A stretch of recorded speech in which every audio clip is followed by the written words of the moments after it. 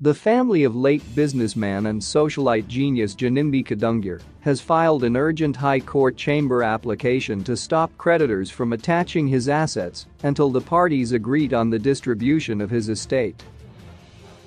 Kadungure's sisters Nelia, Juliet and their father Anderson said some of his properties, including a Bentley, had gone missing, while some haulage trucks and cars were still in the custody of his various associates.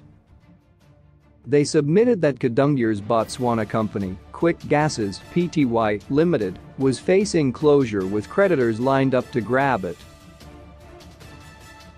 They are seeking authority to stay litigation processes to prevent the closure of the company and a final order granting them leave to execute a High Court order dismissing local lawyer Patricia Durangwa as the executrix of Ginimbi's estate. The order could not be effected after Durangwa appealed at the Supreme Court. The family lawyer, David Chagurei Dambura, said the matter was urgent.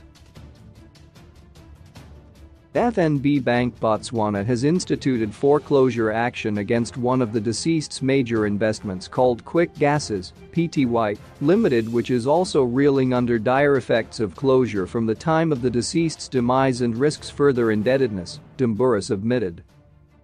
The action is over some loans borrowed during the deceased's lifetime.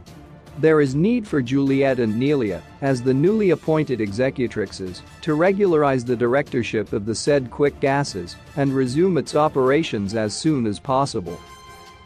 According to the family, Durangwa has been trying to illegally dispose of Kadungure's immovable properties in Botswana in violation of extant provisional order of the High Court barring her. "We cannot risk having the deceased's company assets going under the hammer. This no doubt it affects what we get as residue and imperils the company as a whole," Juliet submitted.